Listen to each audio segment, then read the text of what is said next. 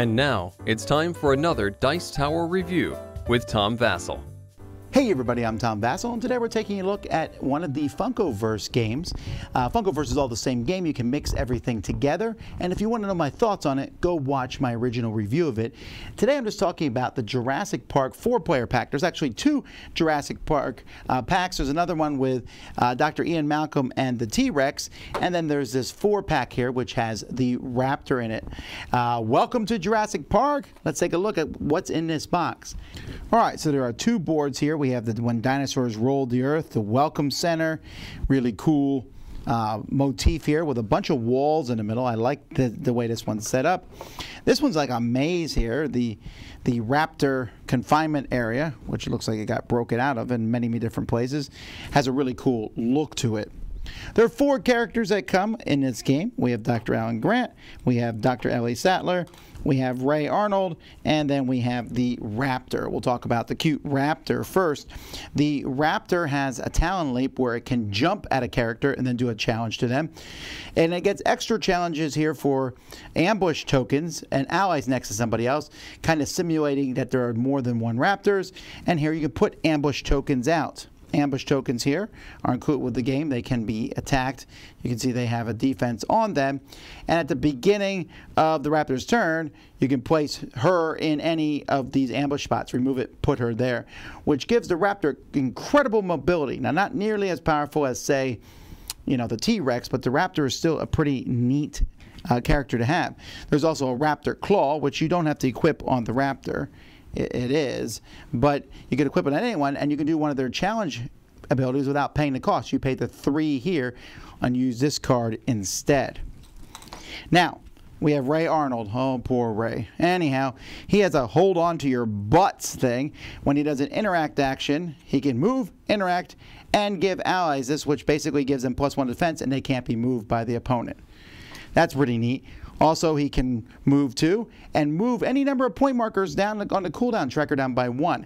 I really like that ability. Great support character. Not to mention you can knock him out.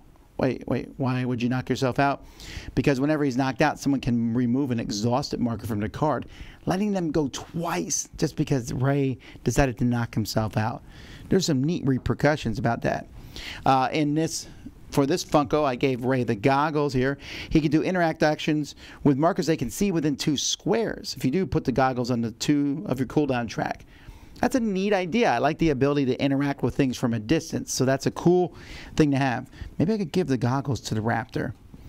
All right, then we have Dr. Ellie Sattler and Dr. Alan Grant. Now, Ellie is another kind of support character, although she can whoop up on everyone within 2 squares.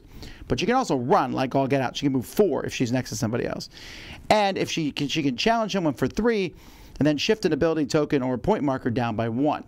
So that's neat, and it sounds like she's an attacker, which she is to some degree, but whenever she does an interact or an assist action, she can do an extra basic action. Just a really good all-round person having a team, although only 1 defense. Dr. Alan Grant, he's they have him as a leader. This give me your hand lets him run around with somebody else. He has a menacing speech that does an attack of 3, whatever. And then here he can challenge 2, and again move a point marker on the track down 2, and if it moves it off the track, get a point. Really interesting ability, this excavate thing here. And whenever an ally collects a point token, he can move 1. So both of these are kind of support characters. They both work together, but if they do, you probably want to bring somebody who has some fighting ability to the team. Here they are, looking all, well, fierce, happy. I'm never really sure what Funko Pops.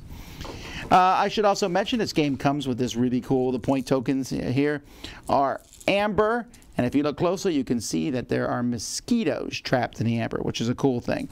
And it comes with a bunch of dice, and you have some extra generic characters if you want to play with them.